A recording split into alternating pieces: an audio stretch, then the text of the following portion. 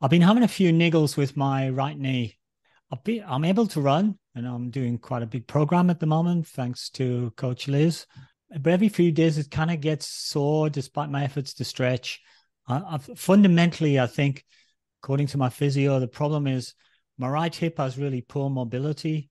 I guess it's part of getting old, and also my right ankle has very poor flexion. And and I guess what happens is has a tendency to put my knee in a sort of compromised position quite often, and there's very little margin to relieve pressure elsewhere through my hip or through my ankle, and hence the problem that I have. Getting rid of the cause of this is going to take many, many weeks of exercise and pretty good discipline from me. And I really wish that I'd paid a bit more attention to this kind of stuff earlier on in my running career.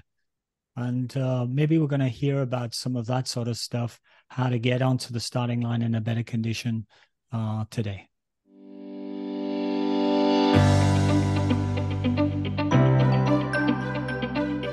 So, hi, and welcome to Running Book Reviews podcast, where we review books written for the runners, about runners, and by runners to help you decide if you'd like to read the book for yourself. We also hope that listening to us chat about running can help you keep you motivated about your own running and maybe inspire you to try something new. My name's Alan, and with my co-host Liz, we're going to talk with author Eoin Everard about his book, Get to the Line in the Best Shape Possible, and probably also a bit about back health and back pain and basically maintenance stuff. So, Get to the Line in the Best Shape Possible is a collection of articles written by the author and assembled into a book under one of four categories. The four categories are lifestyle, training, supplemental training, injury, and health. So there are articles in each of these sections that are related. And the book is actually also available in audio format. And a little bit about Eoin. So Eoin Everard is a sub 4-minute miler, sub 14-minute 5K runner, and sub 30-minute 10K runner. He's currently European over 35 3,000 meter indoor champion and has represented Ireland in distances from 800 meters to 10K. So fast runner, knows exactly what he's talking about. He's a chartered physiotherapist and Pilates instructor with a PhD in human movement. He specializes in low back pain, hip, and knee pain. He used his background in physio, Pilates, and his own struggles with injury to help develop the Sports Pilates program. Maybe we'll hear a little bit about that. And he's the inventor of the Back Aware belt. So welcome to the podcast. Liz, Alan, thanks so much for having me. Hi, Alan. Is there anything that we missed? No, that was a really good introduction. So I'm blushing here. Great. So I guess the first question, just to get things started, is the same one we usually ask. What kind of, a book is a big undertaking. So what made you decide to put this book together? And especially since from what we see online, I think this is one that people can just download for free in the ebook version. Yeah. So how did you decide to do that? Well, to be fair, it's a little bit of a cheat code, as you said. I kind of feel bad for people who put crazy amount of work into their book, like a beginning, middle, and end. I have a PhD, so I'm kind of used to writing, and I do a lot of articles for different newspapers in Ireland, and I've given different talks. So I had all these articles, and then so what I just decided to do was if people are asking me advice, I'd kind of often either like have written an article on it, or then I would write an article, like a newspaper article on it. So I thought, you know what, I just thought it'd be nice to compile them all together, as you said, into those different parts. So it was actually easier than than for most people because I had all the articles. So I just literally had to go back over all newspaper articles I'd written and just compile them into the different sections. So as you said, like the kind of four things. The idea with the name of the book is, how to get to the line in the best shape possible. And I think there's kind of four elements that are needed for that. The first is that lifestyle element. Are you sleeping well? Is your nutrition correct? I talk about like these 10 laws of health and fitness. And then the second bit is making sure you're doing the correct training for the appropriate distance you're doing. The third is like the supplementary type of training, as you mentioned, like how do you taper correctly? Little mistakes that certain runners make, supplements that people can take, even like foam rolling and stuff. And then lastly is injury and history, as we said. And Alan, that's a great little story about your knee at the start. You know, a lot of times, especially for the marathon, people can get the training right, can be sleeping well, but then they're breaking down, and it's like you're on the line worried about an injury as opposed to worried about trying to do your absolute best. So I feel like if you have those four elements correct, you're going to be in a good place on the start line. So that was the kind of motivation for the book. That was a long-winded answer, but hopefully it's okay. No, that was great, because I think that's a different angle, because most people, I think, find the writing process difficult. It seems like you've done a lot of writing and now you just have to like put it all together. So Yeah, exactly. Yeah. I think you do hear some people who, when you ask them the question, they go, "Oh, well, I started off with a blog on my website, and I was writing like little blogs, and then it kind of grew from there." And it's not quite the explanation you gave, but it is the sort of jigsaw puzzle approach, which is, I wrote a piece and I wrote a piece and I wrote a piece, and I went, "Hey, why don't I fit this all together and to make a jigsaw puzzle?" Yeah, exactly. And I feel like they go very deep into one part. So I think that's really, really necessary for a book, where for some of my pieces are more like, okay, here are the kind of, as a good overview of, if you kind of know this stuff, and then if you find it interesting, there's so many books, as you said, you've been doing the show 3 years, that people can review and go deeper into all these. So it's more of that, like, a lot of people, you don't know what you don't know. And hopefully with this book or these articles, you might learn about running economy for the first time and then want to go deeper into that. Or you might learn about what lactic threshold is, or you might learn about, as you said, like sports Pilates, and it allows you just to go deeper into whichever one you mightn't even have heard of before. So how would you expect people to read it? Would they, or use it? Would they basically not read it cover to cover? Yeah, I usually I would imagine skim it and find a piece and then dive in. Yeah, skim it, find a piece that, like, if you think in the training section, like there's different articles on, like I just start with 5K, so how to get the best 5K, and then are you ready to run a 10K, the secrets of a fast 10K for an example, and then we're on to like half marathon. So if you're getting ready for a half marathon, you might just go straight to those type of articles. If sleep is something that you might struggle with, you might go to like, the 7 habits of highly effective sleepers. If actually staying motivated is an issue, in the lifestyle, you might go to like 5 things that carry out real change and transformation. If you want an overview, you can go to the first part with that fitness evaluation. So I think just scan it, see what takes your fancy. As you said, they're articles, so there's no spoilers. Yeah, you don't have to. Yeah, if you read the last article, it's not going to spoil the first No, 50. not at all. Yeah. Okay.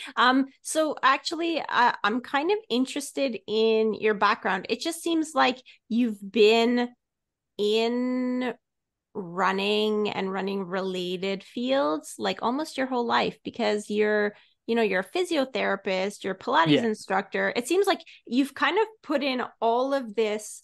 It's almost like you filled in all the gaps of knowledge around running. And I don't know if that's how it happened or was some of it by accident. Cause I know, like, if you ask me how I became a nurse, like it was completely by accident. So I don't know how it happened for you. I'm kind of curious, like what made you decide to be a physiotherapist and then get a PhD in human movement, and be a Pilates instructor at the same time? Yeah, that's exactly it. As you said, I was running since maybe like 13, seriously 16. So then when you're running seriously, you're going to physios and you're like, oh, I kind of like this job. And it's a hard thing to know what you want to do. I know you went back to school later, but it's because it's so hard to know at like 18 what you're going to do. Like, I just thought, oh, physio would be a good job. And I was lucky. I do really enjoy it.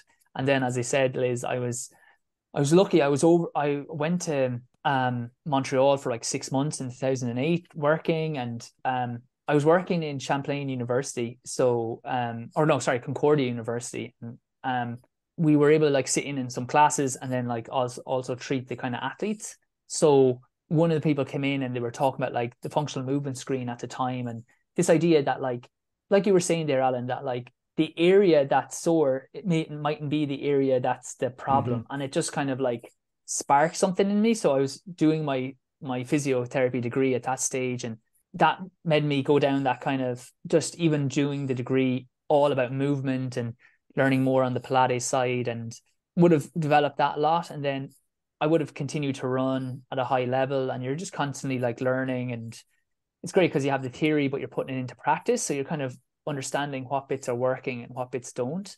And then I started getting a few injuries, as I said, and that really made me look at Pilates and kind of rehab, and what I thought people were missing, that a lot of the Pilates was just on the ground and really burning the muscles, but not then transitioning back to your feet for running. And that's kind of where sports Pilates was born. It was a kind of a selfish enough act that I wanted to get it right for myself, and then applied it, and it was working quite well for. That was kind of one of my questions, because I saw your reference to sports. I see references to sports Pilates, and I was thinking, to the uninitiated, what's sports Pilates? It's a sub branch of Pilates, is it? And that translates to running somehow. That's it. Yeah, it's basically Pilates for runners. I probably should have called it that. The main thing I found, there's two elements I don't like on Pilates. Obviously, then I went on with the back aware belt, so I'm really into the spine as well. The two things I don't like is, one, there's a thing called like a neutral spine, which is essentially like the back is safest when it's in the middle. You know, you don't want to be fully rounded or fully extended. Yeah. So where a lot of the Pilates moves are like, they really imprint the back into the ground, which is fine for activation of muscles, but it ignores the importance of position. You know, if you just want like to the lordosis, or exactly, you take you take the lordosis out of it, and why people do it is, if you have the floor and you say imprint your back into it, like it's like people can't see, but if I have one hand and I want to contract the muscles of my one hand, my right hand, if I put my left hand up on it like a fist and push, it's much easier because I have something to push against. So it's the same if you're on the ground. If you push your back into the ground, it's much easier to get the contraction of the core, but that ignores how the spine normally should be. So then it's very hard to transfer that from the ground back into when you're vertical. Standing, because you need that, like, you need a cue of like hitting something at the back and contracting, and that's not the way we want to do it. So that was one big element that I didn't like in Pilates. And then the second bit was just the tendency of, when the muscle, you need to activate the muscles on the ground. So you need your bridging, you need your glute clams, you need your core. Like, I literally just finished a class just before I came in here, and like my glutes are literally, they were burning. I was doing repeated actions of bridge. So you need that, but then you need to get back on your feet when those muscles are tired, and then use them on the feet, because that allows your body to transfer back to where you're running. If it's only on the ground, it's a big jump for those muscles to know what to do when they're on your feet, if that makes sense. Yeah. So just from my background, like with my PhD in kind of biomechanics, there was just, I really like some of the things in Pilates, but there was a couple of little tweaks that I wanted. So I didn't want to call it like pure Pilates, because it's like, someone's going to think then, oh, I can just go and do this other class, and it's not correct. If they're doing those things, if they respect the neutral spine, and then they're getting you more on your feet, go ahead. It's going to be similar. Okay. Never heard of that. It makes complete sense when you explain it like that. I guess it's sort of saying, if I understood you right, it's really saying, okay, let's take the exercise effect of Pilates and try to transfer it into a muscle memory of running. Yes, that's a way better way of saying it. We can cut out my bit and just leave that in, Alan. Oh, it's a very short podcast. Okay, thanks for listening to Running Book Reviews. Thanks for listening, guys. No, but that's exactly it. That muscle memory. That's a great way of phrasing it, Alan. And are there people all over the place who teach this? Well, it's all online, so you just follow me. Okay. Okay. But are you the only person in the world? Is this an innovative thing, or is this have you learned from somebody, or is it a school? Is there a group? Like, do you have a school like you teach others to? I haven't started teaching others yet. Like, okay. So if people wanted to learn this, they can only learn it from Eoin Everard online. Well, my way, like there's other different ways. Like, I'm sure. Yeah. Like the exercises aren't. I'm not like, we're not hanging off the ground or anything. Exactly. Yeah. Mm-hmm. So, but no, the way I do it is unique. Okay. Is the back aware belt, is that related to the sports Pilates, or is that a different It's a different topic? thing, you know. Yeah, basically with the back aware belt, then just as you said, that everything kind of like, you know, you're into running, that things like physio will be a good job. You're into physio, you see that there's a missing piece of just focusing on the area, so you start looking at movement. You get injured, you start looking at Pilates, you see that that's missing, and if you add the functional movement bit that you had, you could come up with sports Pilates. One thing then I was finding was when I give like especially back patients rehab exercises to do, they come back and they could be doing them incorrectly. Or if I was in the gym, I'd feel like I'd have to bleach my eyes for seeing people with the technique they were using. You know, I was like, oh my God, it's crazy. So I had this idea for years, like probably 10 years. I was like, God, if they could like see or feel what I see, they wouldn't do that. So then I was like, oh, I always thought it'd be great if there was like a piece of equipment that would like tell you when you were going into a poor position. So I literally just emailed my local enterprise office about 4 years ago, said, listen, I have this idea. It's like this belt and it's a line on your back. And basically when you move into a poor position into your back, it starts vibrating to tell you. And they were like, oh yeah, come in with your plans. And I was like, guys, that is the plan. Yeah. That's all I got. That's all I got. But in fairness, they were like, you know what? They said, look, we'll give you half the money back, up to like 15,000 euros if you can get a prototype. And they were super helpful. I got it now. I'm still working on it. Like a new unit came today, and they're just working it out. Like it's been panic stations because a couple of people are waiting on it. But yeah, that's the idea, that it's a belt. You wear it. You can go to backawarebelt.com, get on the waiting list, or if you will send you interesting articles and stuff like that, and you can kind of see it for yourself. But that's the idea. And I'm just hoping to God this latest version now, the new app has to be developed, but I am putting so much money into this to try and make it work. But I really believe in it.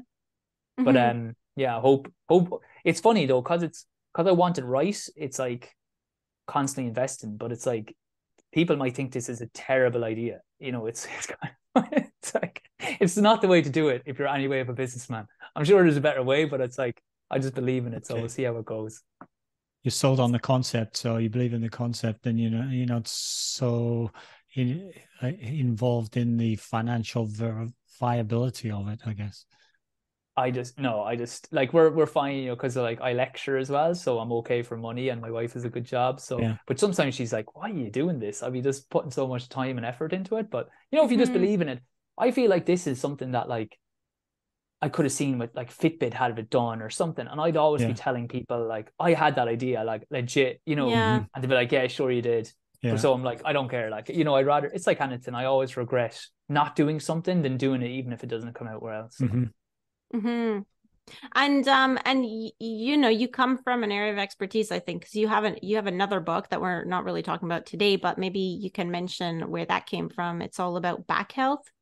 Yeah, again, so the two things I'm really interested in is kind of running and that sports injuries, sports Pilates side, and then back pain. Like I'm a physio, I don't see anyone with shoulder issues or anything like that. I just tell them to.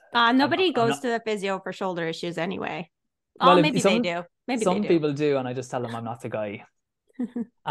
So, but like, yeah, leg and back. So again, I've written a lot of articles on back pain. Because it's easier to fix than people realize, and it's just like the amount of, I don't know, misinformation there. You know, like people come to me and they're like, you know, they've got this one little glute stretch to do, and they're like, oh, I don't know why my back's not better. It's like you sit on your ass 10 hours a day, and you thought what a 30-second back stretch was, or glute stretch was going to do what exactly.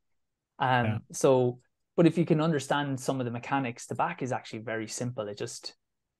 You just don't do the thing that causes pain, and then literally do the opposite, and it can start going right. Because I know you said your friend had surgery, and it's sad sometimes. I see that so often where if you get them a little bit earlier, it's just easily fixed. So again, Secret of Healthy Spine is exactly the same. It's like newspaper articles on all my back newspaper articles. It's not as thick as this book, but it's like, I don't know, 50 articles on back pain, something like that. You can get that at backawarebelt.com/backbook. Okay. So you deal with people that have like herniated discs or sciatic pain Yeah. or all of the above, basically. Yeah. And sometimes if your back pain is worse in the morning, it's most likely like a disc irritation. If it's Okay. sore, like if you're sore sitting, sore flexing, sneezing. Key things you want to do there is power walk, like swinging your arms. Basically, there's a cross chain from like your glute up to your shoulder both ways. So if you're power walking for like 5 minutes in the morning, the also other thing is like if it's a disc herniation, the first hour in the morning is like super important. If you can imagine, because you're lying down, the discs like take on extra fluid at night. When we're standing, they kind of get like pushed out of that, So when the disc has extra fluid in it in the morning, you have to be super careful, because it's like if a bottle is full, any press on that bottle, it's going to like kind of spray, which essentially is what the herniation is. It's kind of popping out a little bit. Yeah. So what you want to do is like lying on your stomach, doing extensions, like kind of press ups, but keeping your hips on the ground. So to arch your back like 10 times. Power walking. If I'm having my oatmeal, we call it porridge here, as Alan would know. If I'm having my oatmeal in the microwave, I'm power walking from my door to the microwave for like the minute or 2 minutes that is occurring. And then if you're having to sit, you've got to take like micro breaks. Like for every hour sitting, you need to stand for 1 minute. What you can do as well is like go to the edge of your chair, come to the edge, drop one leg down, so you're kind of in a hip flexor stretch, and hold that position then for like 2 minutes, and then switch sides. So like you're not sitting and rounding at your back. And it's just about like being aware of what causes problems. A lot of people can have problems like Monday morning, but if you're asking them on Sunday, like I was the same. Yeah, I was like, God, yeah, my back's a bit sore there. But it's like on Sundays, that's when we watch a lot of like TV shows. Yeah, so I'm like sitting on slouching on the couch. So lying down on the couch rather than slouching, it just took that pain away. So wow. Yeah. And then as you said, just doing like your kind of that should be good at the weekend.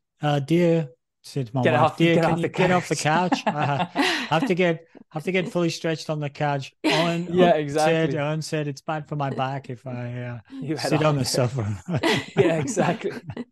But these are the kind of, we're talking about backs now, but these are the kind of lifestyle things which in your getting to the start line for running, you start with, where you're talking about lifestyle and having a lifestyle that's sensible and that supports what you're going to try to do.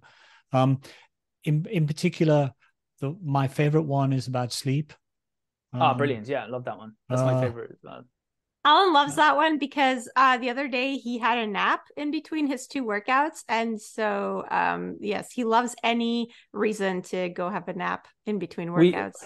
I love a nap. We were just talking beforehand. Like my day is successful if I've trained and then I've had a nap. If I have a nap in the day, I feel like naps are so undervalued as well. Just as a side that even, look, I not know everyone can get it, but one key thing with a nap, just before we go on to like because there is a thing on napping, the importance of a nap. What people say, I don't nap because I won't fall asleep. That is not the goal of the nap. Okay, if you're like Alan and you're retired, you might fall asleep because you are a bit more chilled. But say for you, Liz, okay, you're a nurse, you're going, then it's come back here, it's get the podcast up.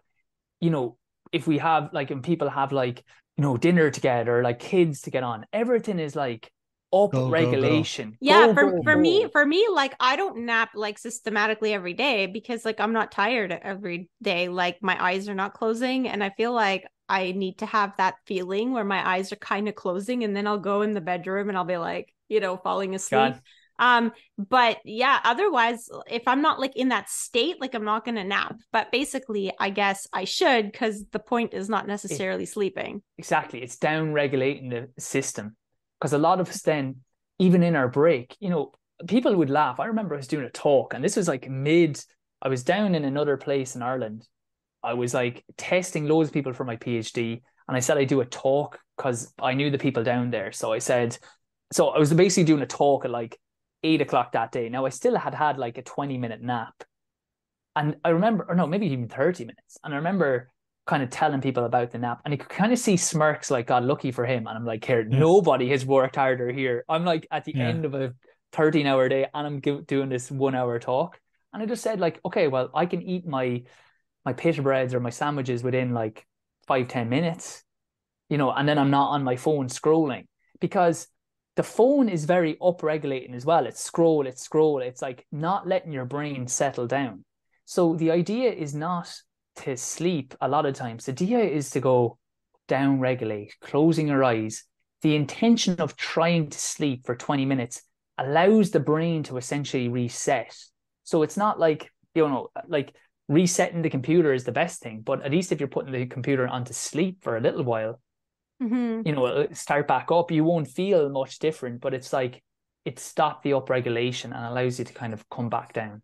Okay. Yeah, because I was gonna say that like your the amount of napping you suggest, like I think it was 20 or 30 minutes, and you just said 30 minutes, but when I nap, it ends up being like an hour or two. So no, you can't do that. So I don't nap often, but when I do, I'm a champ at it. Like you go hard. Usually you say like 45 minutes is like the ideal time. If you are going to do, like, I would set the alarm. Like now, probably it takes you a while to get sleep. So if you go for 2, it's not crazy. Like 90 minutes circadian rhythms. The other things with napping, just make sure you're trying to get it finished by like 2, depending on what time you go to bed at, like 2, that you're up maybe, we're not trying to nap at like 5 and then get back to sleep at like 10:30. That I try to always be finished my nap by 2 o'clock in the day. So that would be another little tip. Yeah. So Alan, no late naps. Yeah, and I guess the take-home message there is it's not trying to get a little sleep; it's trying to get a little downtime. Yes. Take the stimulus off. Yeah, and it's almost like sort of, well, it could be meditation almost. It's exactly, you're trying to hit the same thing. Like putting on a meditation is fine. It's like trying to get. I know myself. It's like you can hear by the way I talk. Sometimes if I get excited, I go too quick. It's all go. So it's like, and even sometimes, honestly, it's like I go into bed for a nap, or I'll go out to my car if I'm working. I'll just put down back the seat, and it's like it can take me 5-10 minutes to actually just literally, like, the phone is like glued to my hand. I just like, one more video, one more thing, check this. It's like throw it away. And then it can take 10 minutes of me going, I want to check that phone. But I'm just focusing on my breath. Just purging that. And then the next 10 minutes, I'm like, oh, I am actually quite tired. And like, and then the alarm goes and I'm a little bit groggy, but I just keep going. And then all of a sudden it's like, okay, well, at least I give my brain that time. Cool. I know napping is something that elite athletes do a lot, because I follow some of them on social media. And so, like I know like the triathlete in the US, Gwen Jorgensen, she does lots of napping. But you actually wrote a few articles, or an article about other things that elite athletes do that we should be doing also. I don't know if you want to go over some things that like maybe are neglected by us, that we should pay more attention to so that our running can be faster. Yeah, exactly. Like Paul Radcliffe used to nap or sleep 16 hours out of a day, which is crazy. Yeah, that's impressive. Yeah, that's like next level napping. That's like you need an 8-hour night and a 4-hour nap. Like I know, that's crazy. Like, yeah. So I think, as I said, there's a great line: success leaves clues.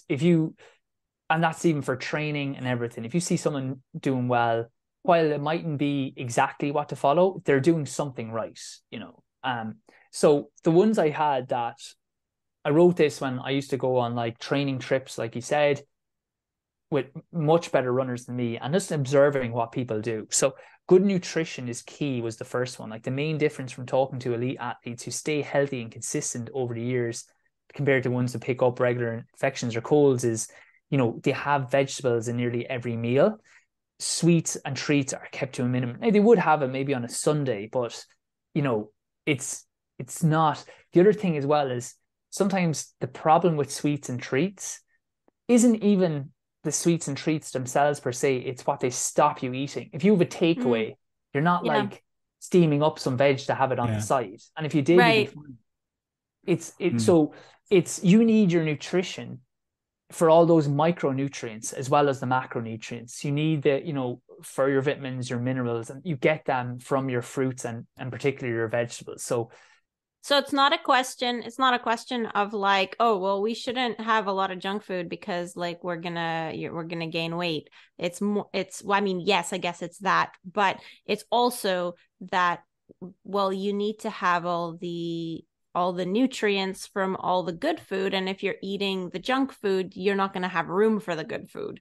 Exactly. You're not inclined to eat those. Yeah. So to be fair, they actually don't, especially elite athletes, they're burning so many calories, and really the calories isn't that big a deal. It is the making sure that you're getting good food. You could have your multivitamin tablets, but like in an orange, for example, there's 50 micronutrients. So just thinking, oh, I'm going to have one of these tablets that has 20 times the vitamin C of an orange. It's like, you don't know how the other 49 micronutrients interact with the vitamin C in an orange to make that vitamin C work better. So it's like making That's sure true. we can't just supplement that. It's like getting in a lot of veg. People, if you see my dinners, it's like, it is crazy. It's crazy how much veg it's like a kilo of carrots, 2 or 3 peppers, a red onion. It's like at least 4 or 5 things every dinner, and I think it's needed. Second, we kind of talked about already. I know we could talk about the habits that they have, because I cut across getting too excited about napping, but they sleep a lot. Regular going to bed at the exact same time, good sleep hygiene. Like everyone goes to sleep and they sleep a lot. They nap, they sleep. They know how important that is for recovery. Then this one kind of linked to that is routine is crucial. So they don't have jobs, so it is easier, but they go to bed at roughly the same time. They wake up at roughly the same. They eat regularly. They work and relax at set times. So why is that important? If you're training your body to respond the way you want, you need to have routine. So you can't expect to fall into a deep sleep at 10:30 if you're going to sleep at 1 or 2 or 3. It's going to be like, well, I never go to sleep at that time. So it takes about 21 days to get used to a habit, to get used to healthier foods or not to crave it. So it's just the importance of getting that consistency as much as you can. Like for some people, they need to set an alarm at nighttime, because I know myself, paradox is the wrong word, but I don't know what the word I'm looking for. So I'll just say what I'm thinking here is, as you're getting more tired, it's actually harder to get off the sofa because you're getting tired. So you get lazy. So then it's easier to watch TV, so setting an alarm, because you can think, oh yeah, it's 8 o'clock now. I'll watch TV for like, say, 90 minutes, 9:30, I'll start getting ready to go to bed. I'll be in bed for like about 10 o'clock, maybe a little bit before. I'll read my book. But say it's getting to 9:20, 9:30, if you don't have an alarm set or you don't have that discipline, you're watching something and you're getting tired, you're getting comfortable on the couch. There's inertia to try actually get off the sofa now. So making sure that, like, if you find, I'll go to bed at random times, set an alarm for yourself to get used to that. And then always number 4. So it was nutrition, good sleep, routine. And then the last one they all do is like, hard days are followed by easy days. Okay. They don't go hard. That's a myth. They always have, like, if you have an intense day, they go the next day's easy. So they're kind of managing their energy. And then how does that relate to normal life? Like if you have a lot on, a great deal of stress at work, then try plan a down day on the weekend to recover. You can't burn the candle at both ends. There's only one pot of energy. Like that idea of, like, with the candle, it's not you have 2 separate candles. If you're stressed in work, that is a hard day. You can't then, like, say if you can't get out for your run because work has been crazy, everything's going on, the next day has to be easy because you've had a hard day. It can't go, okay, now I'm gonna go do a ridiculously hard running session. You'd have to wait the following day to go, okay, I have easy day and now I can do my hard workout. Yeah, that's interesting. I coach an athlete, and she's a teacher, and in the last year she just like wasn't really thriving in workouts and in training. And so I proposed to only have one hard day a week instead of 2. Yeah. And of course, us runners, like we're all the same. We all like don't Yeah. want to downgrade we see it as a downgrade to our training.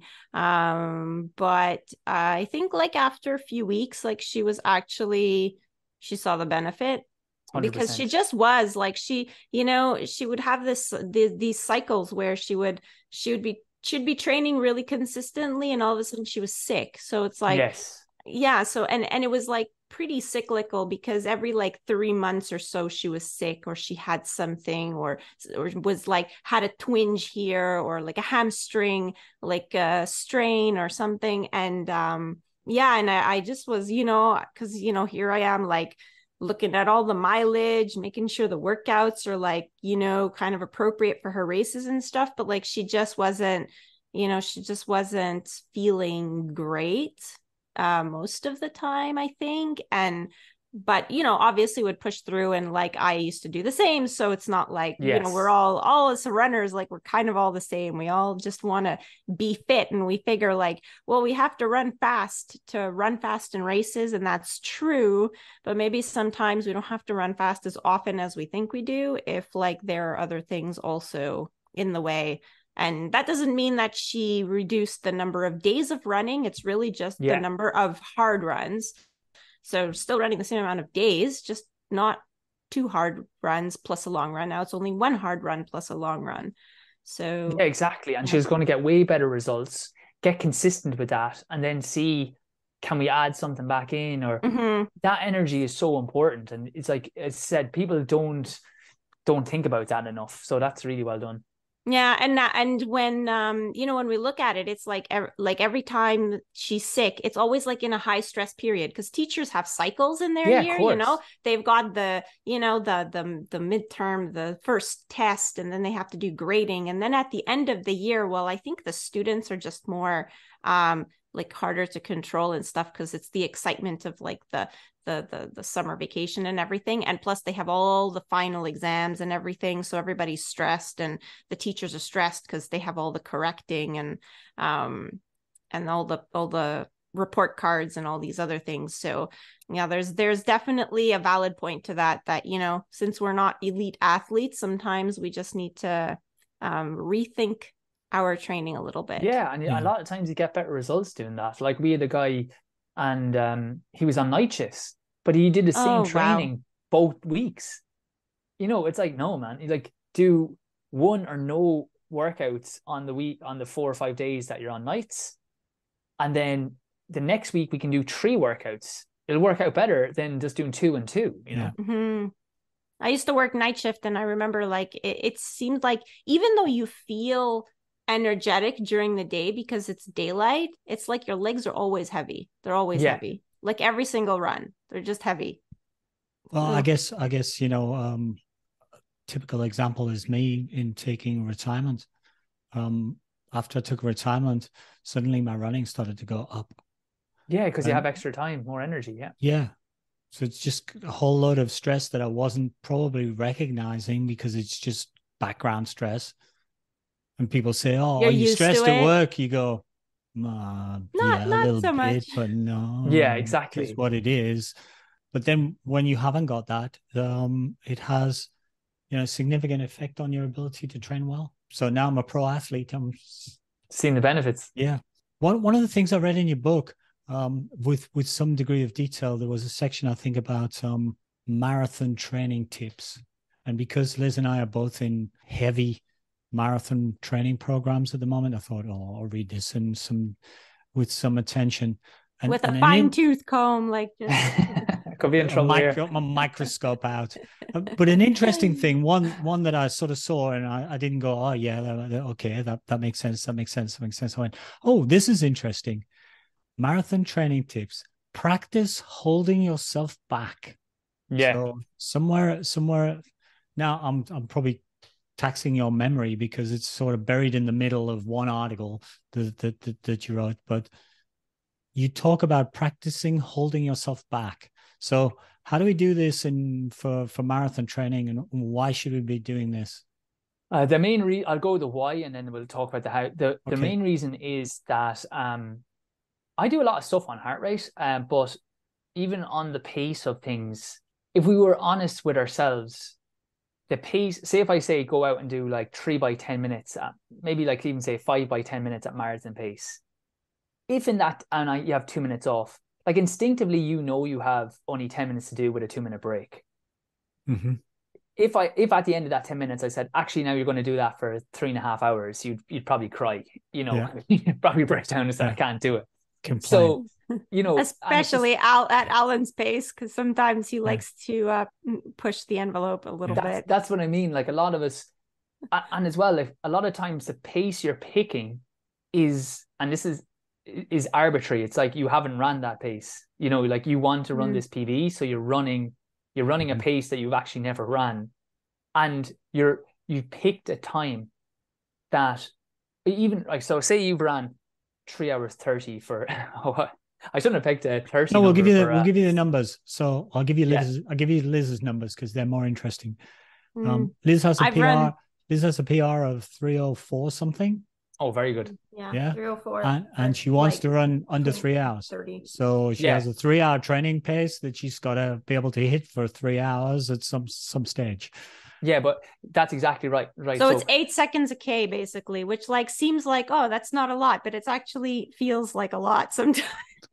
But it will feel like a lot in training. So like say like 3:04 to 3 minutes or a 3-hour marathon is not a lot. Now it's a very good time. So, but realistically, when you ran the 3:04, you were tapered, you were recovered, everything had done well to be ready for that. Now, if you do that again, there's no reason why you can't run, say, 2:59 or whatever, break the 3 hours. But what I'm saying is, when people then go out, that's not the same as in the middle of a heavy block trying to hit that time. Trying to hit like a 3-hour pace in a heavy block of training is probably equivalent of on the day trying to run a 2:45. It doesn't. Yeah.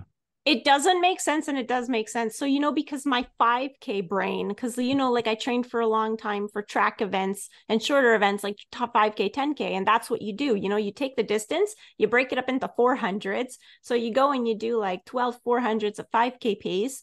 And then like, if your goal is to run a personal best, I mean, this is how we were training, when I was, running with the university cross country team, but you break down your goal into what you need to run over 400, and so you would start practicing that pace like maybe 8 months out from like outdoor season. So you start really early, but you start with doing 200s, like this goal 5K pace, not your actual 5K pace. And then you kind of hope that you piece it together by race day, like sometime 8 months later. And that doesn't seem to work in marathon training at all, because all of the personal bests I've had in the marathon have been complete surprises, usually after I've missed half the training. Yeah. And so like this whole marathon is just like this kind of strange distance that I have a hard time knowing how to train for, other than like, I know you need lots of kilometers, like you need to run a lot because that's the basics. Yeah, you do. But I mean, then like, for example, like the type of speed workouts, and then also this marathon pace practice. Marathon pace, I mean, it feels in workouts insanely hard. Yeah, Alan, it's too hard. Yeah, Alan doesn't always seem to feel the effect that I feel, but like I'm running marathon pace sometimes, and I feel like it's more like 10K half marathon pace. Exactly. There's four things. There is 4 things now. As I said, I would recommend everyone gets like a lactic test, and then just do it off your like marathon heart rate, because that'll do it on effort. But even if we were just doing it off the paces, running slower or running a bit more controlled will mimic what the marathon will feel like when the adrenaline is going, when the legs are fresher, way more than thinking you need to hit this time. So like you still need in your week, like this is the way I do for a marathon, right? When we do like sample trainings for people, there's 4 things they need over a 2-week cycle. You need kind of 1 session per week of like, or every 4 weeks of like a 5K, 10K type stimulus. Now you might include that with like, so I would do maybe like 10 minutes at like marathon, and slower than marathon, but marathon effort, then 8 by 1 minute on, 1 minute off, or it could be 15 minutes at marathon pace, take 2 minutes easy jog, 2 by 5 minutes at like lactic threshold pace, which essentially would be like our kind of 10K, 15K pace. 15K pace is ideal. Yeah. And then 6 by 1 minute on, 1 minute off. So we're getting what that's going to do, and then doing some strides. What that's going to do is the marathon pace, then the actual physical running doesn't feel that fast because you still have kept some kind of speed in your legs, but relative, still like 5K, 10K. Not, and again, when we're doing 5K, 10K effort, think, could I hold this for 15 to 30 minutes? It's not a sprint. People are doing it like the end of a race when they're digging in. Think of it like after that initial start bit, when you settle into the race, that's the pace you should be kind of, that's the feel. It's the same in a marathon. Feel it like if you were into like the 3 mile, 4 mile, you're not like gutting, you're trying to relax. That's the thing you need to practice. So you have your 5K, 10K work. Then you need, the second thing you need is kind of thresholdy work, like really building the aerobic base. So that like marathon pace to threshold pace, I do it on the heart rate and lactic. You really need that work. That's going to build the aerobic system. And that's the main thing, because it's like 99% aerobic. The next thing you need is doing marathon effort, not the pace. So for you, Liz, it would be like 3:10, 3:15 is going to stimulate what it's going to feel like at 3. I guarantee if 2 weeks beforehand you did a session at like 3:10, 3:15, it's going to feel exactly like the 3 hours if I took 2 pictures of it. That's kind of what we're doing, isn't it, Liz? That's ideal. Running on marathon paces at 3:10 pace, and it feels like, effort-wise, it feels like a 3-hour marathon or worse. Yeah. So doing some runs, like, so in your longer runs, so I'd have like, say if I did that on Wednesday, the Saturday long run then of that 1 week could be like 40 minutes just very easy, then do like 10 minutes at like that marathon pace, 5 minutes back to steady, not like totally jogging, but just easy pace, and doing that for like, say, 45 minutes, like 10 minutes on, 5 minutes easy, 10 minutes on, 5 minutes easy, 10 minutes on, 5 minutes easy, and then finish off the rest of it as an easy run. But getting used to when your legs are kind of tired, running at the effort. Okay. Then the fourth thing is time on your feet. But a lot of time people can just especially people like non-elite runners, they overly think just doing time on your feet is the thing, and it's not. That's needed because you need to practice your fueling. You need to know what it's like to be out for 3 hours. Now, if you're doing a 4-hour marathon, I always cap the long run at 3 hours. It's going to be detrimental after that. Even if I'm going to run a 5-hour, just do 3 hours. Leave it at that. Yeah. So when I'm saying hold back, it's like people have a tendency to nearly go faster or push because the reps aren't as long. And what they need to practice is like imagining and this is imagining you're like 3 miles in, or for every rep you're doing, think double, even though you're not going to do double. So if you're doing 10-minute reps, think, okay, if I had a 20-minute rep, would I be running this fast at 5 minutes in? And that goes for 5K as well. If I had 2 minutes of this pace, would I be running as fast here? Because sometimes we're just gutting it through because we know it's only a minute, but it's not then replicating the effort that we need. Like I did a 5K, literally it's a park run. I'm over here and I was practicing on the course, and I was doing it at lactic threshold pace just to get used to seeing what it was like. So I did lactic threshold like 5 minutes. So I was going through my lactic threshold. I was probably a little bit faster than I should have, but I was doing it in like 3:07K. I remember going through, it's like, oh, okay. And that's like 5-minute miling. Literally the next week, I was like, okay, I would have started quick. But then I was like, oh yeah, get into that pace. It felt the exact same. And I was through in like 2:44. You know, it's like 20 seconds quicker a K. And I was like, oh my God, that felt like exactly how the last one felt. Wow. But it's like, I've just rested. I've taken caffeine. I have my good shoes on. I'm like ready to roll. Okay. You know, so if Never I went out, underestimate the shoes and the caffeine. Oh, they're so good. Yeah. Yeah, they're so good. If you're getting ready for a marathon and you don't have a pair of like Vaporflies, buy them straight away. Don't worry. I Yeah. just I don't- did that. I just Yeah, did I don't that. think anyone has it, but if you do, like, you We've cannot both- go into a race now without those. We've kind of decided on Saucony Endorphin Elites for Oh, they're the lovely as well. Yeah. October. Mhm. Yeah. Yeah. Yeah. Yeah, we Yeah, just they're really broke nice. we just broke the piggy bank and got all the coins out, and It's just, it's both so went and worth it bought though. pairs Like, of those. you can't, like, you're at such a disadvantage. If you just have normal Yeah. shoes without a carbon fiber plate, like, you Mm. gotta Without go the bouncy foam. Yeah. without the bouncy foam. You gotta go, listen, Christmas is coming early for me. It's coming in August. Yeah. I'll keep the box and we'll put these battered shoes back in and we'll wrap them up on the Wrap day. them up. But I Put need them these under the shoes tree. for the race. Like, I Uh, won't complain, I tell you. Oh my gosh, yeah, Okay. I know. So I guess kind of related is you mentioned in the book that interval running is the single best form of running activity you can do. So is that phrase geared towards like maybe people that don't like I don't know. I wonder if you were talking to people that don't maybe haven't seen the Yeah. benefit of interval running and like they I don't know, they That- pick up One running pace and runners or The Yeah. one pace runners. You Yeah. see, this I write some articles for like running magazines, so I can go specific, but then others are just like local, like just general population. And what I find is a lot of them, they have a 5K route. Like they literally just go out and run the same route all the Mhm. time, same Mhm. pace, as Alan said, one pace running.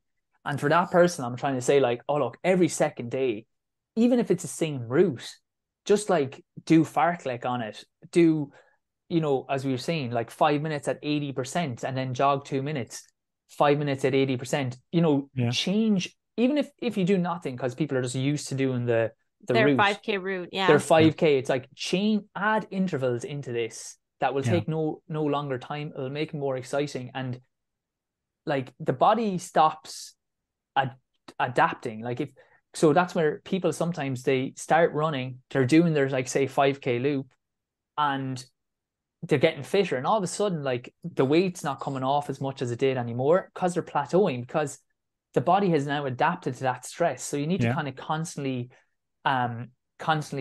adjust to stress. So that was where that article was. This is great. Like some of these articles I wrote about like 10 years ago, so it's great to go back down memory lane. Yeah, if you go Okay. writing it down, you will be held accountable. That's how Yeah, it goes. exactly. Yeah.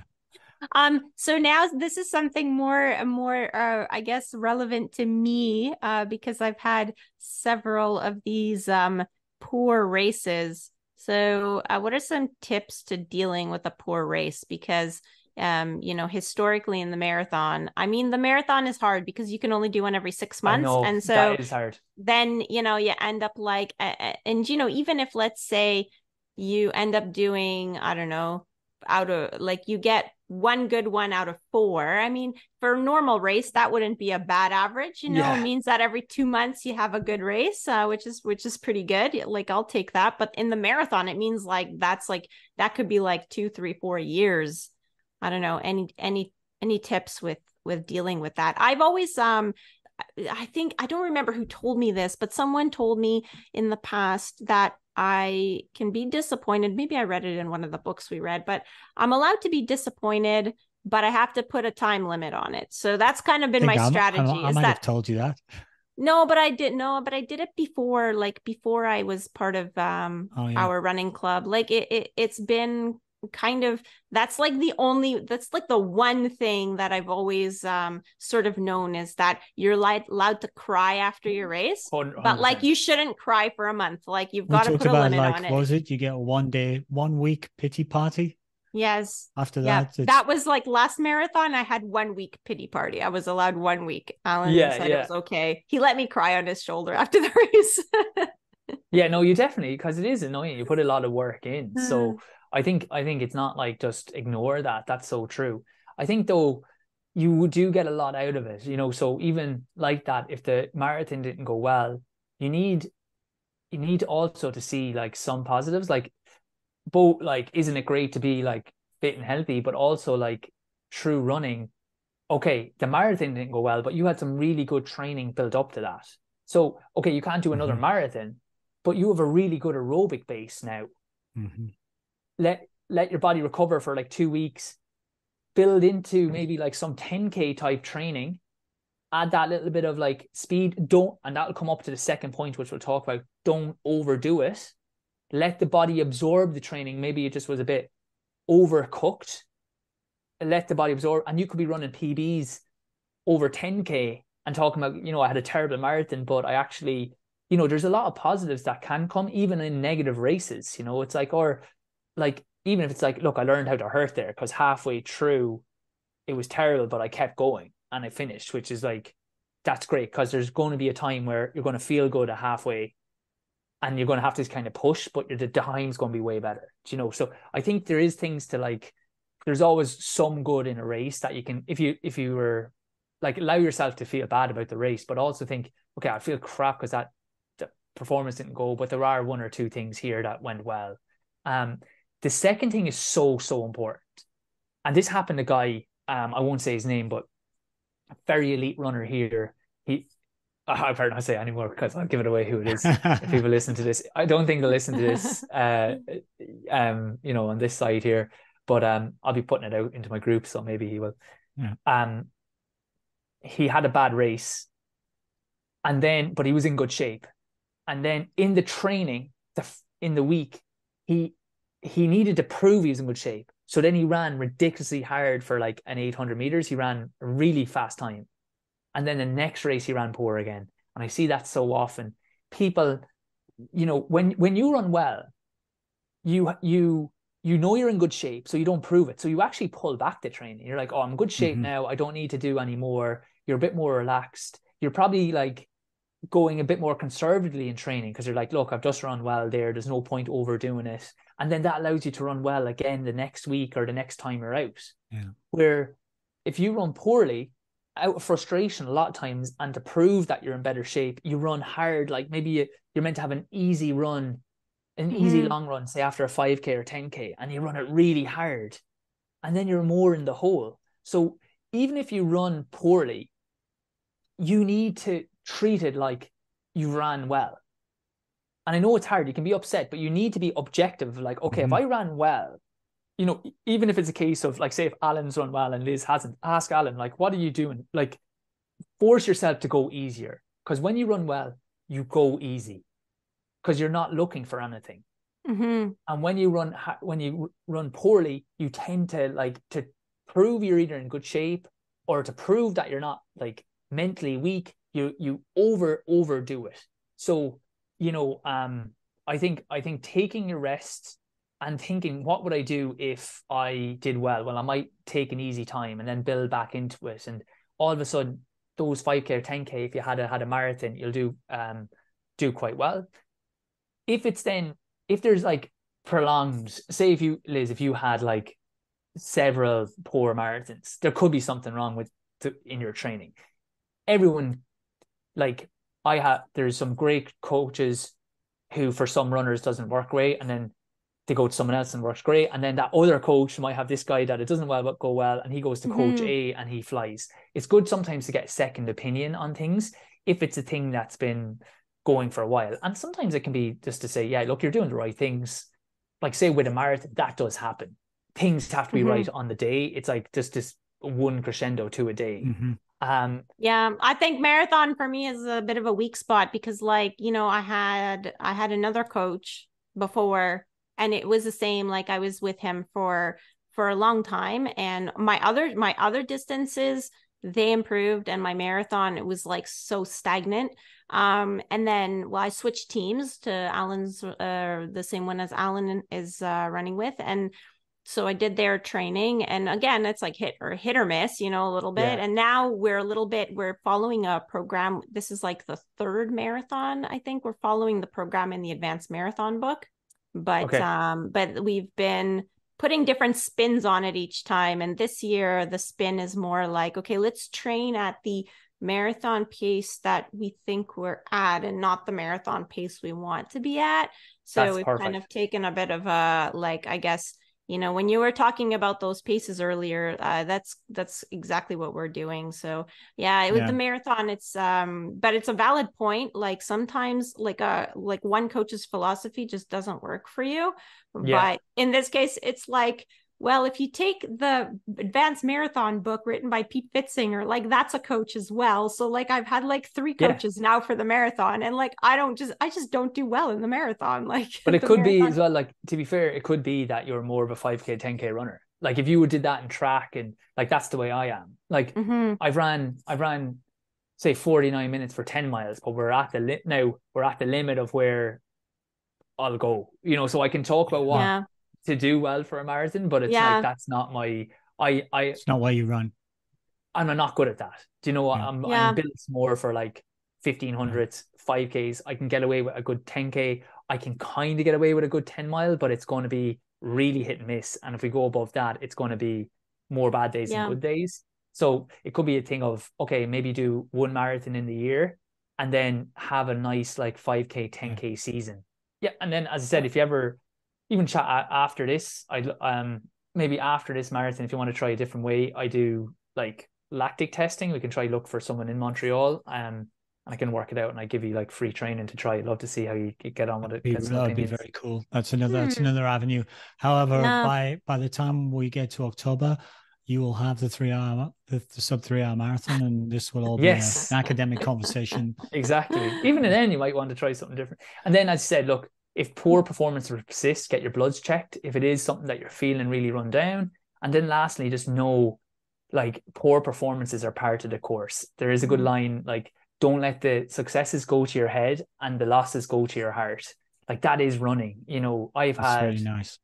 Yeah, like even this year, I've had some really good, like, I've won a lot of races on this kind of national road racing scene. So a load of people are saying, "Oh God, well done! You've done great this year, haven't you?" And I know currently I've gone onto the track and I've ran terribly. Like, I've gone to Belfast, which is the other. So I've driven like 5 hours twice, like in the space of 3 or 4 weeks, thinking I'm going to run really well, and ran terribly. So it's just the way it goes. You have the ups and you have the downs, unfortunately. Also, I think there's a mentality and there's an internal dialogue approach as well, because you can do a run that doesn't meet your A goal and you go, that was a poor run. Actually, maybe it wasn't. If you put it back into a different context, maybe it was a good run. It just wasn't as good as you would have dreamed. Maybe it's a B. Exactly. Maybe it's not an A++++, but it's an A+. It's not a D run. It's an A+ run. I think that's so, and you get that a lot when it's round numbers. So say if Liz runs like exactly 301 or someone runs 401, they're like not, or 405. But if it's like a PB, or maybe you have a very good PB as it is, and you get within, like, say even for a 10K, you get within like a minute of that. It's like, well, that's still a good run. You're getting close to that shape. Or as you said, maybe it's like I'm getting very consistent at this same pace. And that kind of lends itself to a big breakthrough in the future. So yeah, that's so true, Alan, the way you look at it. Yeah. I know I would be very disappointed if I got 3 hours and 0.1 seconds. That would be very disappointing. Before I ran 13:58, I ran like 14:00.12. Oh, like, oh Jesus. Yeah. God, slit your wrists. I know. It's just like, I know, again, it was like that. It was a big PB, and it was just like, oh my God. I was like the amount of times it was like, why didn't you sprint? I couldn't have like ducked a little faster. Exactly. Honestly, the amount. But isn't it crazy? Because like that's such a fantastic run. That's such a fantastic run. You were probably like, "What's wrong with me?" I was fuming. I was fuming. Yeah. Well, I ran under 3 hours by 11 seconds last year. So that's so sweet. I got under by 11 seconds. But for the last 3 kilometers, I was running just based on pure fear, because I thought, I'm going to finish in 3 hours 0 something. It's going to be 3 hours 04 seconds or something. And I'm going This might be my only chance ever, because I'm not getting any younger. And it's such a great feeling. It was a huge relief rather than an elation. That is true. Anyway. A lot of times it is relief. Yeah. My friend was, Isn't for that years. Funny? Yeah, it's so funny. Like, it it hurts so much worse than it actually, you know, you enjoy it for a little bit, but when you, it's like an obsession. And once you have it, it's like, it's gone, you know, as opposed to you think, oh, it's great. So actually, Alan just had a great segue into because you know he's a masters athlete. So I mean, we're all three of us are masters athletes, but well, you're maybe younger than we are. But what's some different? are more mastered than the others. Yeah. Some of them have mastered being master. I'm kind of an apprentice master, and yeah, same. I'm a plastic master, I think. But how do masters athletes, how should they adapt their training? I mean, because we should still be training kind of the same in terms of like, we should still do speed workout, 100%. and we should still do lactate thresholds. We should still do all the hard stuff, but there's some nuance to that, right? 100%. Like, I think key thing is there isn't probably no real 100% way of doing well as you get older, but there's one way of definitely not doing it, and it's trying to replicate what you did in your 20s as you get older, in your 30s, your 40s, your 50s or 60s, that like you do have less regenerative capacity. It's just nature. So you've got to accept that. And you were a different athlete. Like, say, Liz, you would have done track, I would have done track. I was way more explosive and powerful when I was younger, but now I'm actually like physically stronger and way more aerobically strong. Okay, so I've like Eoin now in ways is way better than Eoin when he was younger, and then in other ways he's worse. So if I just focused on the things that I was good at, I'd be getting way worse. So a couple of things, I think there's a few things you need to do. The first is you need something outside of running. And look, now this is like if you ask a butcher for diet advice, he's going to say eat meat. So I am a Pilates instructor, so do take this as a bit of a pinch of salt, but I genuinely believe this. You need to do something outside of running to restore at least once a week. We have free trials of the sports Pilates. It's everywhere. I'll do it here. EVERAORD Pilates PILATES.com. /sport free trial, or if you just put up everardpilates.com, top right hand corner, you'll see a free trial. So you can try it for free. You'd have an idea of the type of exercises that you want to do, but do those. Then basically, right, so you need to do something that's going to help restore the body, because as well, when you're a masters athlete, unless you're lucky enough to be retired early like Alan, you are probably sitting a lot, you're working, like there's more demands than just, you know, being up and about, right? So you need something to help restore the body, especially if you have a desk job, before we're going running. So once a week you need to be doing sports Pilates is what I do. You might want to do gym, you might want to do yoga, but something that's going to help prepare the body for running. Secondly, if you're used to doing like 3 sessions in a week, I like dropping back down to 2, kind of like you were saying with your athlete who was a teacher. It's like it just gives you more time to recover. There's a lot more stresses. So I found like going on Wednesday and going on Saturday, or, you know, Tuesday, Friday, some bigger gap really helps, as opposed to going Tuesday, Thursday, Saturday. For those harder workouts can make a big difference. Also with that, speed work is important, but not overly focusing on the time that you have to hit, just the effort, just intentionally trying to pick it up, but not straining can really help, you know, because the muscles are a little bit more susceptible to tears and stuff like that. So we just want the speed work is really important to keep that in, but keep it in as strides, keep it in as, you know, your minute intervals, and not like I have to hit 30 seconds for 200 or 40 seconds for 200, because that's what I used to do when I was younger. It's just like, okay, I'm going to pick it up for 40 seconds and then come down. And if you're doing those consistently and regularly, you'll keep that speed. I don't know what other ones I put in there, but they're the main ones that would come to mind now. Sometimes people do cross training as well, maybe one of the days instead, like maybe a cycle or swim to recover. I don't actually do that one myself. Another thing is I at least have 1 rest day in the week. So I'm doing my Pilates, 1 rest day.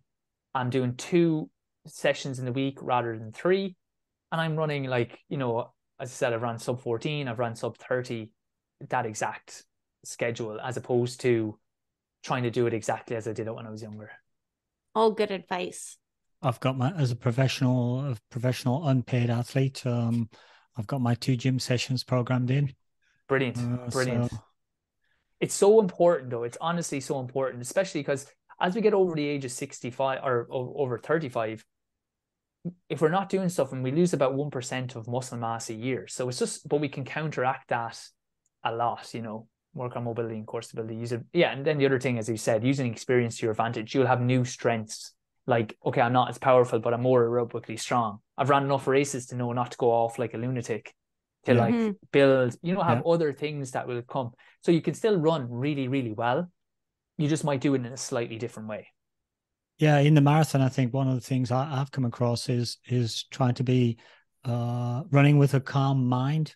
So you're going to be out there for a long time. Don't burn your energy stressing about, what's your pace doing. You know what your pace is doing. It's all good. Just chill and save all your energy for your legs. Don't. So, things like that are advantages advice. you get older. Yeah, I try that as well. Even in 5K, 10K, try get into that, like, imagine it was a threshold run as quickly as possible. Like, as you said, the sooner you can kind of get back down and just breathe and relax, the better. And especially in those mass participation marathons, there's a lot of people around. So if you can try get calm in that, it's going to help. Actually, maybe that's the advantage of those mass participation, because sometimes like you have no choice but to run like your first K slow because you're in they're not there. Yeah, exactly. you're in a pack. So like you're not going to move anyway. So you might as well not stress about that. And you just you kind of write off the first 2 kilometers because they're going to be slower. And also you're just warming up as well, because for the marathon, what I learned with experience, because the first time I did a marathon, I warmed up for it like a 5K, and I learned that you're not supposed to do that because you're just wasting all your energy. How long would you warm up for it now? 7 minutes? Do a 7-minute jog, or what would you 10 minutes. I heard the last warm up that I heard was 5 minutes jog, 5 minutes at marathon pace. Okay. Is what I'd heard. And I was like, well, 10 minutes, it doesn't sound too strenuous. So I guess I'll do that. So I've done that the last couple times. Yeah, I do. I just recommend my people to do like 7 minutes easy jogging, not even marathon pace, like just really easy jogging. And then just do like 4, maybe 20-second strides at marathon pace. Okay. Even like, 20 to 30-second strides at marathon pace, like stopping for like 10 seconds and then stretch or whatever just to be ready.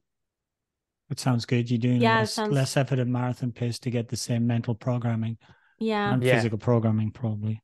That's probably one for us for our next warm-up, Liz. Yeah, I think so. Maybe that's 5 minutes at marathon. Yeah, because 5 minutes at marathon pace is a lot. Like, yeah. For you, like that'd be nearly that'd be getting close to like at least a mile of it. Like, Yeah, it's over 7 minutes. It's over a K. Miles? It's like 1.3 Yeah, it ends up being like 1,200 meters or something. No, I would just I think 4 by 30 seconds. Save that for the marathon because I might need those 1,200 meters.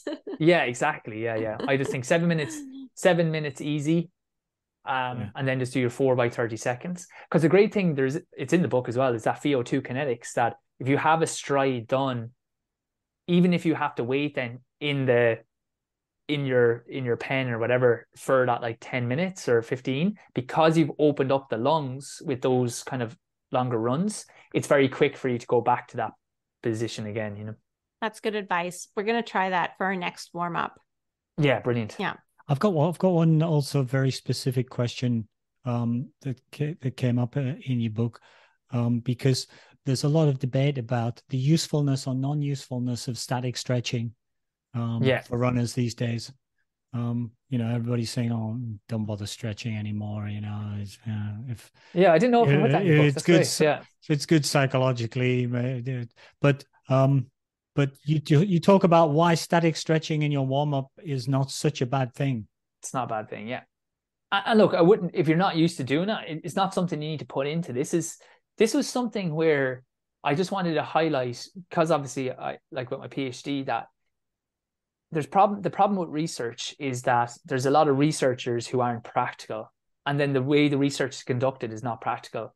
So it's both practical advice on static stretching, but also a thing of just be careful when you read something that study said this, because they're not telling you how the study was done. Yeah. So I'll explain the study to you, and you're gonna come to the same conclusion.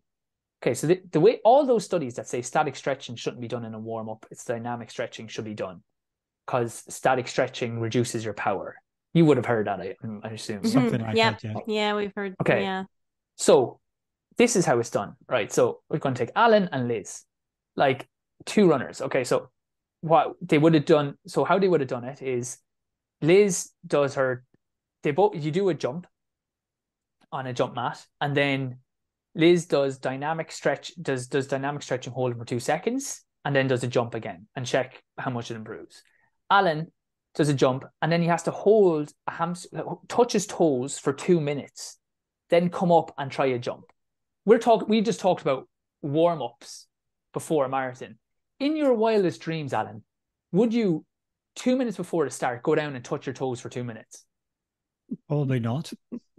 Like I might go down intending to come back up, but then not be able to get back up. When to tie your shoes and it just all went wrong. But that's what I mean. When people do static stretching, so I did a study then that was the way it's actually done normally. So what we did was both groups did a little bit of a jog. Yeah, both groups then did a little bit of a jog. One group then did static stretching and foam rolling, while the other group just didn't do anything.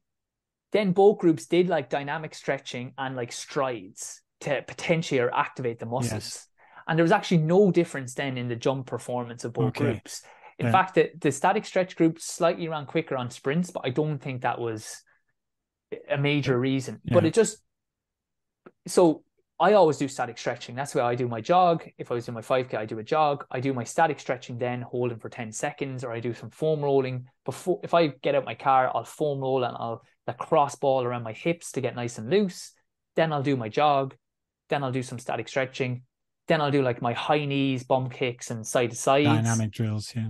Dynamic drills. And then I'll do, like, as you said, I'll always do at least one 30-second stride at the pace I'm going to run at to get myself breathing heavy. I'll put on my shoes that I'm going to race in. And then I might do like 3 shorter strides with a walk back just to kind of stay nice and loose. And then I go. So when people hear, that is a good little lesson. Both one, if you have, if you include static stretching in your running, don't be afraid to keep it in there. But it's more of a warning of, be careful when you hear about studies, because they don't give you the context. A lot of people can't read academic studies, so they don't know how to read a methodology and see, like, this is in this context, this is what they found. They just get the abstract, and the abstracts can be highly biased towards what the author wants you to tell. There's a great line where it's like, there's lies, damn lies, and then statistics. Yes. Because I can make a statistic. Yeah.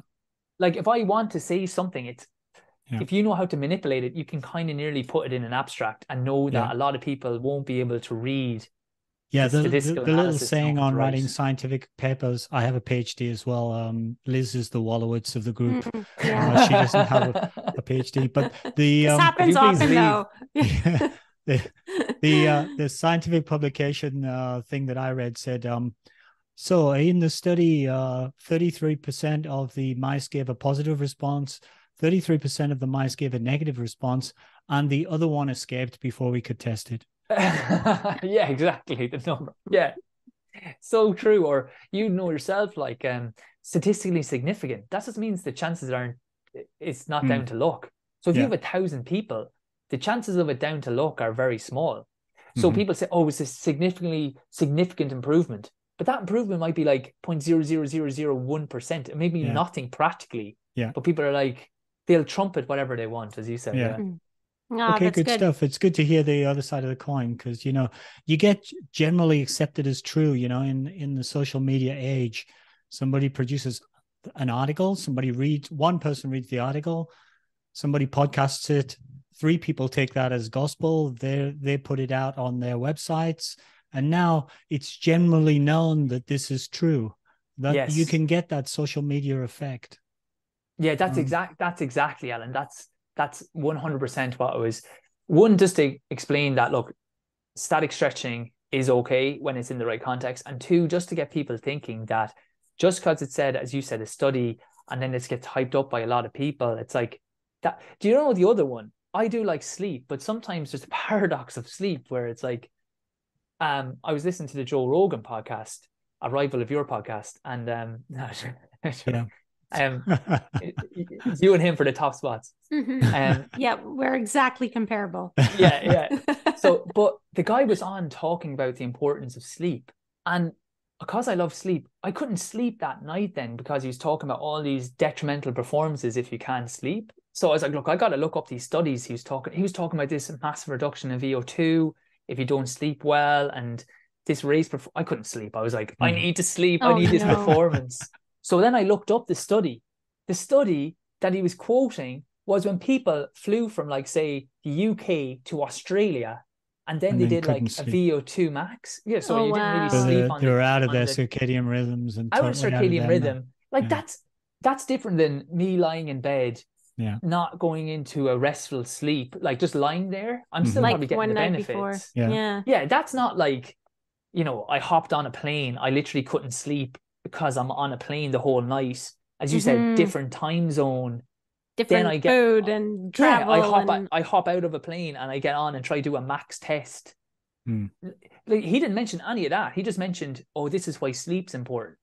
So, you know, it's like we can all. And then it makes you worry that, like, oh, if you don't get a decent night's sleep the night before, sleep a wink. Yeah. I didn't have an race on. I was just like in bed, and I about 2 a.m. Like, because trying to sleep is like trying to lose your keys. Like, you know, you need to, you know, and I was like, I just need to look this study up tomorrow because I can't go through life like this thinking this isn't that important. And then when I realized, it's like, no, it's not that. It's not like that. It's like, if you're just regularly sleeping, I've ran really well, sleeping absolutely terrible the night before races. And then I've ran well, sleeping great, and I've ran crap sleeping great, and I've ran crap sleeping crap. It's, once you're physically fit, all those little things don't matter. I guess it's what you do most of the time that does matter. So yes, it's good for everybody that's, you know, like can't sleep the night before a race, because I think like a lot of runners have that problem, especially marathons, because you're sleeping the night before in a hotel bed, so it's not your bed, it's not your room. So yeah, there's a lot of that, and I know a lot of people probably don't sleep as well as they would at home. So good to know that, like, it won't really, as long as the rest of your sleep during the week was okay. Yeah, even then, because I've had it where people were like, it's not I used to never sleep the night before a race, and then someone's like, oh, it's not that night, it's the 2 nights before. And all that happened was I just stopped sleeping 2 nights before. I was like, why did you tell me that?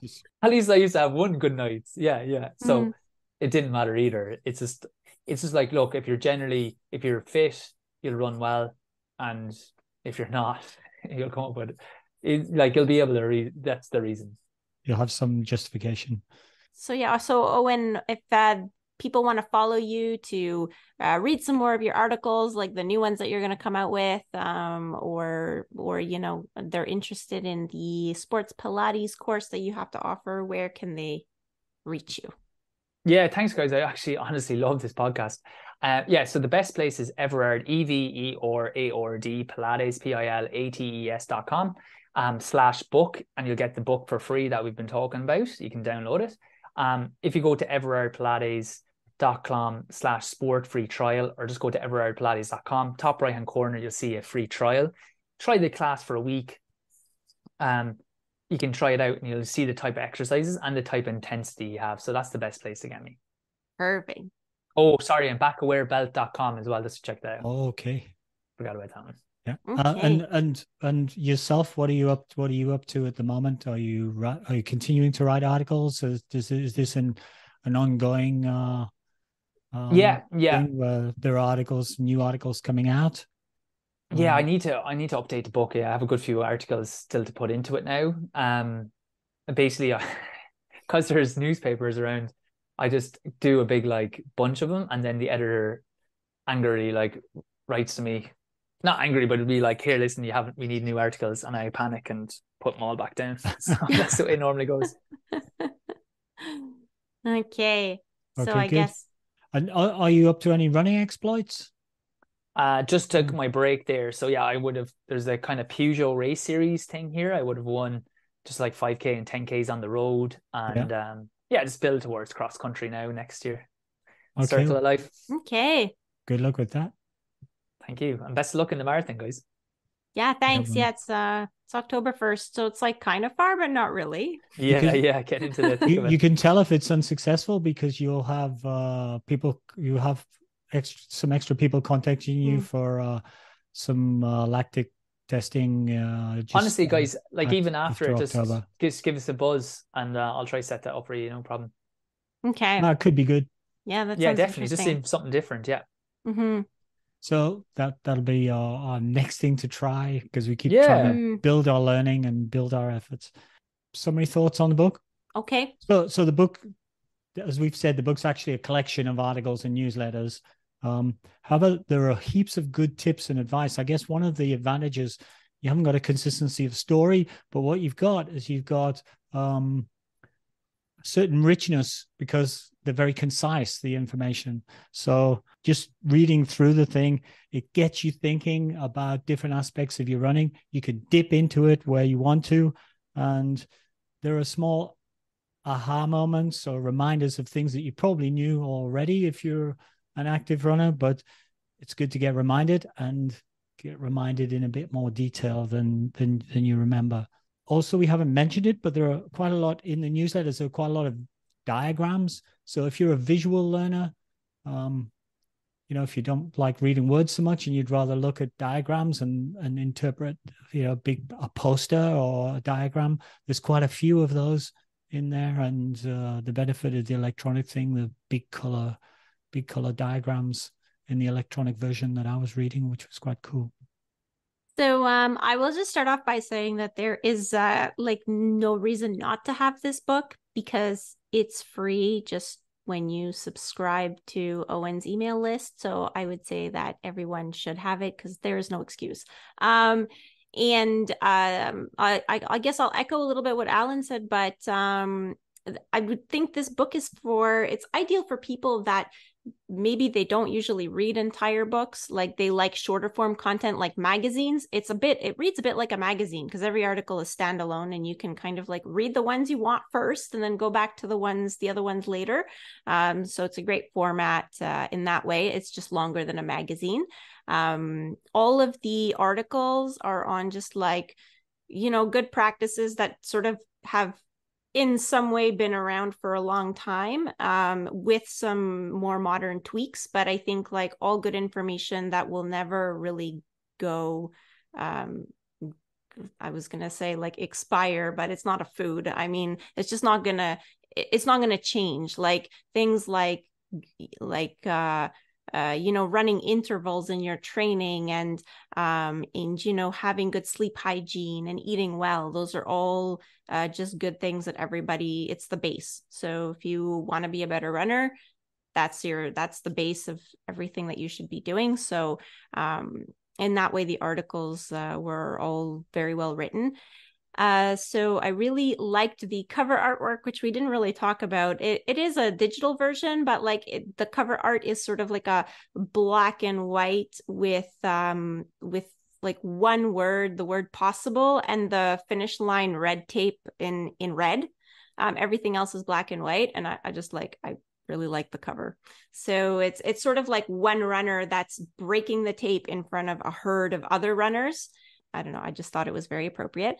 And I liked the practical information about, there was some practical information, we didn't really talk about it, about like just when your last speed session should be for certain distances. And for 10K, last speed session should be 4 to 5 days before a race. Like it's great to have sort of concrete kind of numbers to follow. I remember just out of experience, our trainings were sometimes a little bit closer to race day than that.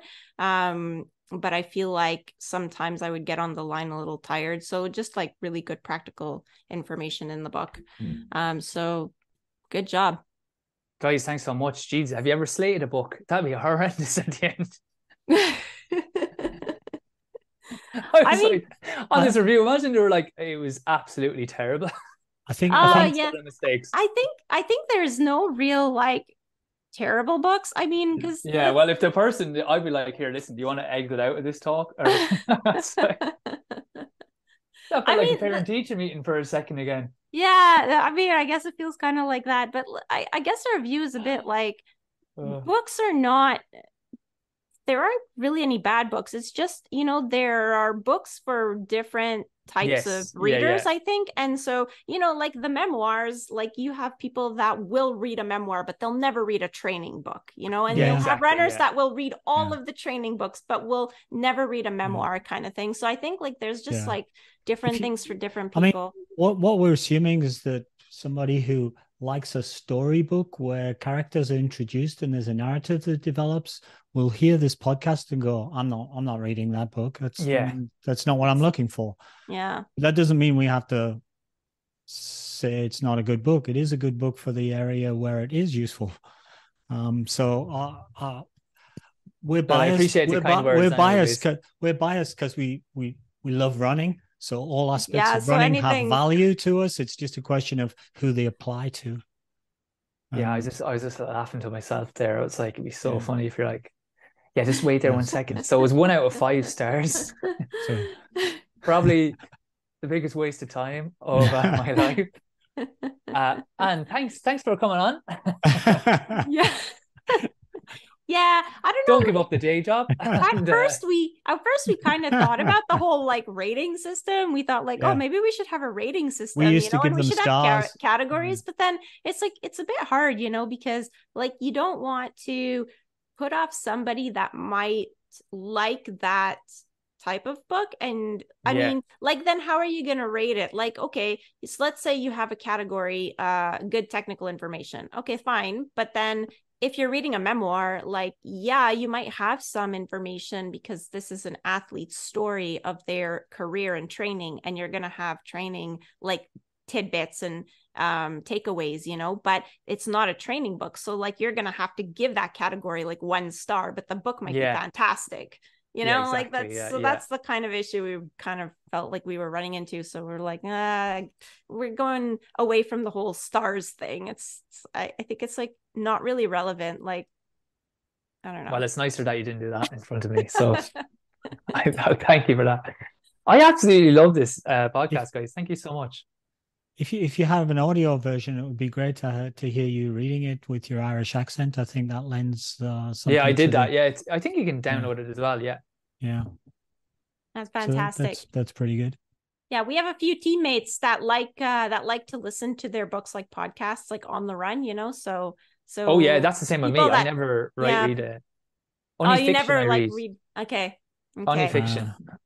Fiction and autobiographies that like chill out. Any kind of like technique like that. That's I find I find it's too, I don't know, if it's not like actual like academic, I'm like just like I like rather fiction, and then I love listening to podcasts or audiobooks. Okay. Yeah. Mm-hmm. So Alan used to read fiction before I got him into having this podcast with me. No. I don't have any room in my reading. Yeah, exactly. His schedule is way too busy now. But that's okay.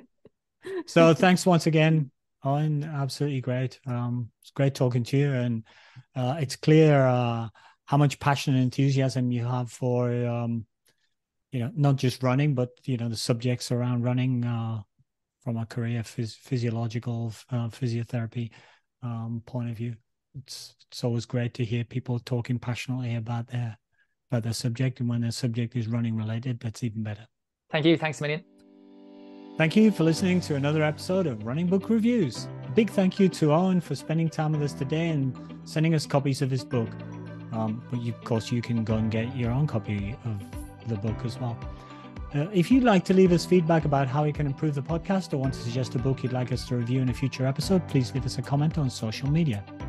We are Running Book Reviews on Facebook and Instagram, and on Twitter we are reviews_running. And we're on Threads now, I see. I don't know what our handle is on Threads, but look for Running Book Reviews on Threads. Please also follow us on social media to find out about new episodes when they're released, or you can just subscribe to the podcast on your favorite streaming platform. If you've been listening for a while and you're wondering how you can help us out, there are a few ways. If you're enjoying the podcast, spread the word. Tell your friends about us or share a link to your favorite episode with a running partner. You can leave us a review on Apple Podcast. We really like short written reviews. That helps our ratings on Apple. Or you can rate us on Spotify out of 5 stars. If you're not getting a good enough dose of Running Book Reviews, you can get more by going to our Buy Me a Coffee site. Just look for Running Book Reviews and you can see a bunch of extra little snippets, outtakes, and various articles and photographs that we have on our Buy Me a Coffee site. That's all today from Running Book Reviews. Bye for now. Bye.